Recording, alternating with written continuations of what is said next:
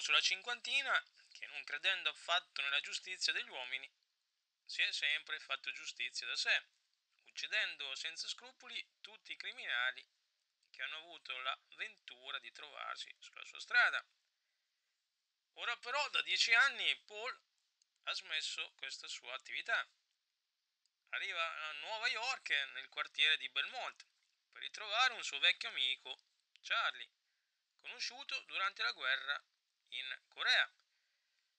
Paul purtroppo trova Charlie morente, massacrato di botte da 3 teppisti.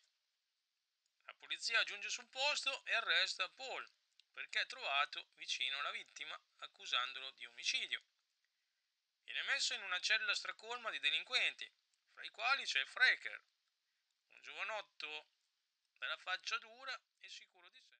Dunque, questo film è impregnato di violenza dall'inizio alla fine. Le armi vengono idolatrate come fossero le uniche ragioni di vita. Anche la colonna sonora che accompagna le azioni più movimentate fa pensare al ruggito di una belva. È un'opera allucinante, poiché una volta che scatta la molla della vendetta collettiva, le efferatezze si succedono le une alle altre, in un crescendo di follia e di esaltazione totale. La polizia che viene a patti con un giustiziere per disfarsi di altri delinquenti è oscena nella sua assoluta amoralità.